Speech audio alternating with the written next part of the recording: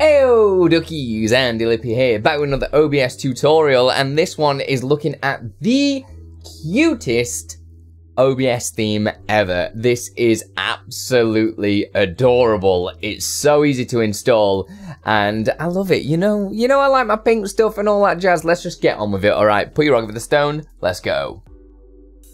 This portion of the video is sponsored by Own.tv. Own.tv are literally your one-stop shop for all things streaming. They've got tons and tons of overlays and alert packages. You can get all your different sub emotes and also badges. Anything that you need for your stream is available on Own.tv. And what's even better is that you can save yourself a cheeky 50% off anything using offer code Andy50. I'll leave all the links in the description. Thank you Own.tv for sponsoring this portion of the video. Getting this installed is super easy to do. All we need to do is download it from the OBS website. All the links will be in the description, so don't worry about that. All the information about it here. It looks so cute. It's beautiful.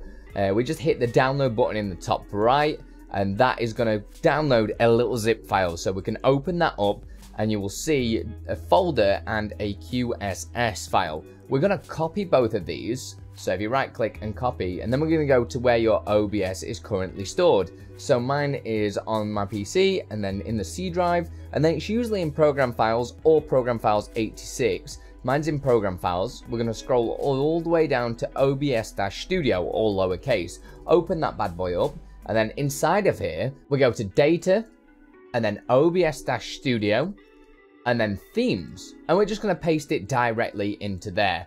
Obviously, make sure that OBS is shut when you are doing this, and this will ask for admin privileges. Just press OK, continue on everything, and that will get it all installed. Now, we can open up OBS. Upon opening OBS, it'll all look pretty normal to begin with. We're going to go to File in the top left and go to Settings. In Settings, we will have an option at the top under General Theme. And we're going to select that and go down to the Cool Guy Kawaii Edition. Select that. That's going to start changing everything in the background. It will take a second to load. There we go. So once it's loaded, press apply and then press OK. It can take a second to apply. It took probably about 10 seconds then, which I've cut out of the video. Then press OK and you're all ready to go. Yeah, I know it's a super bright theme, but it looks absolutely beautiful. So something that I would recommend, in case you have any issues with like plugins and things crashing, make sure you do share any of the crash logs as well. I think this is a great way to just get OBS looking a little bit more fresh. Pretty much everything has been changed in this theme, so you've got all your menus that have been completely changed. So if I go back to settings, for instance, you'll see all the settings menus completely adjusted into this theme. The font's changed, everything like that. And as you can see, all of the toolbars and everything has changed as well. It's super sleek, it's nice, it's a good way to kind of, if you're bored of looking at OBS, just add some life back into it.